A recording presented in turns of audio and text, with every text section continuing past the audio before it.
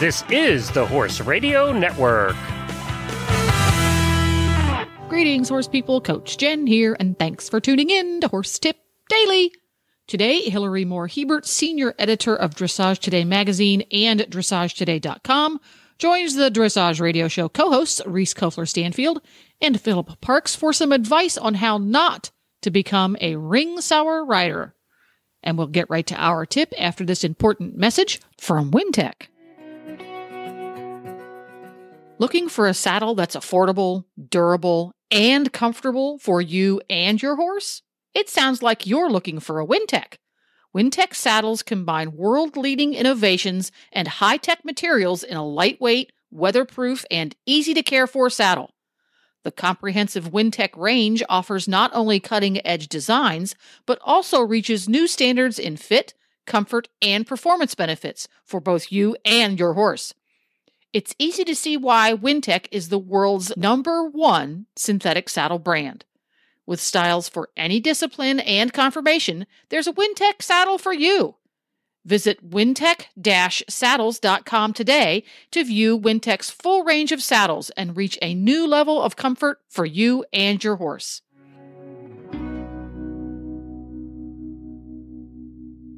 Talk to us a little bit about the tip you wanted to give everybody. Yeah, I think, it's really interesting because not only do I kind of experience this, because even though I'm a professional and I'm competing, I do carry a full-time job with the magazine, and it's something that then I become kind of aware of because of that. And, I have a full barn of clients that I have in training, and all of them mostly work. And so it's really interesting for me to see all the ways that they juggle things. The one thing that I noticed in particular that I think is really helpful is to have it be that you have a very structured schedule, because I think people try to kind of overcommit because the guilt of not being able to be out all day long. And they say, I'm going to go out and I'm going to ride every single day. But I think it becomes then by Thursday and Friday, you've been going on and on and on, and it's day after day. And even if you haven't been riding, you have just been going out to the barn. And especially with show season, you get to the point where you don't have a day off. And I think it's really important to figure out whether it's a show schedule where you say, okay, next weekend I get all the weekend off. I'm not going to schedule other things to do. I'm just going to go out to dinner with my husband or go to the beach.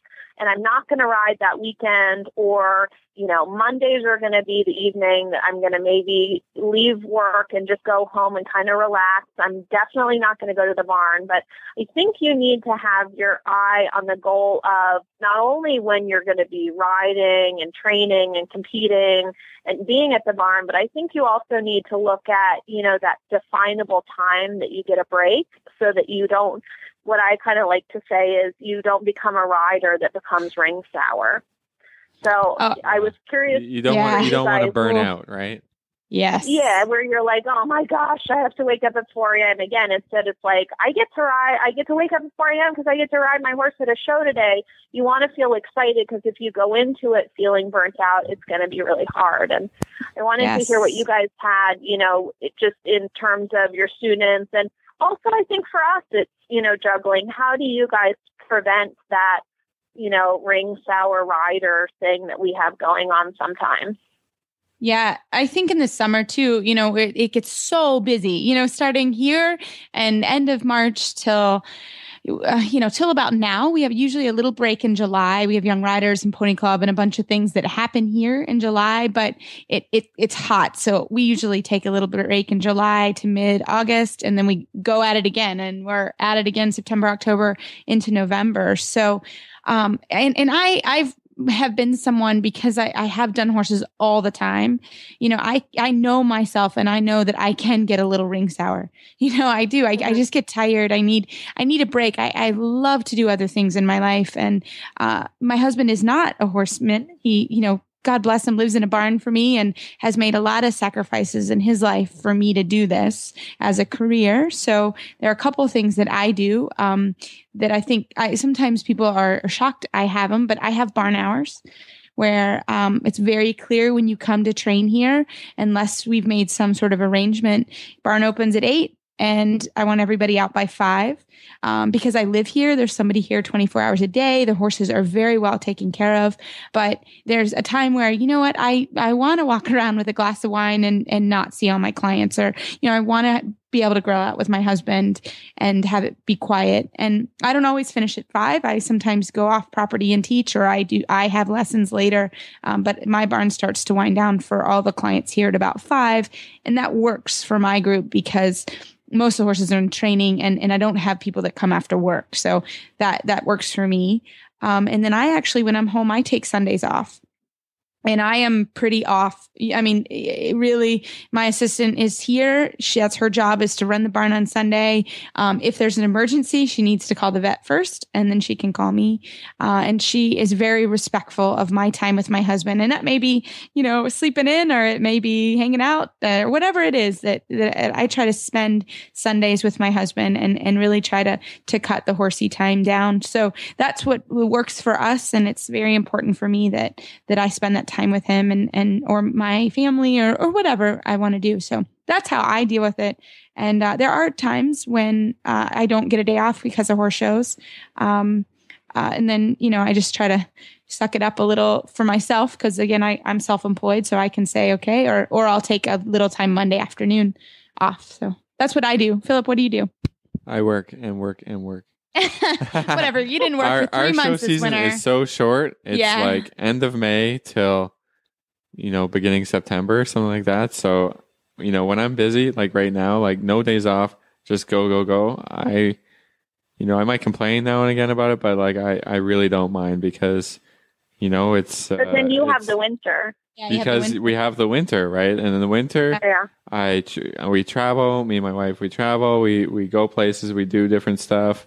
And that's the time just to, you know, take the breaks and relax. But, you know, really in the summer, it's about work, and you just nose to the grindstone, and it's fun. Like the weather is finally nice to ride in. We go to shows. I really love showing. I'm a super competitive person. So I don't really feel like it's work. So, I mean, I get tired, you know, end of the day, you know, I sleep better in the summer, but like, you know, I don't mind it. So I don't really experience that ring sour thing, because it's only, you know, a few weeks, and then it's all over, and I get sad, and then we take our rest, and, you know, and when it's February and it's minus, you know, 20 or minus 30 or whatever, then it's not, you know, okay, that day we don't ride the horses or whatever, and that's when it's time for time off and for family and doing other things. So.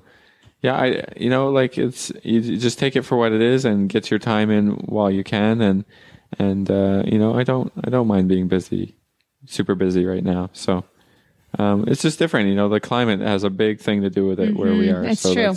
That's all, you know. That's all we can do. I never noticed that. I grew up in Massachusetts, and we did have the shorter show season, and it's interesting you bring that up, because I never noticed that, and I don't know if it's just because I was younger and had more energy or something, but it definitely, you notice as you go south, the show season is just, you know, we start with recognized shows in April, go through November, and now with nationals, you know, you're talking about going way longer than people are going to Wellington. And I think it's really interesting that whether you're doing that or not, I think that, you know, for the typical adult amateur that just feels a lot of pressure to go every single week, come out and ride.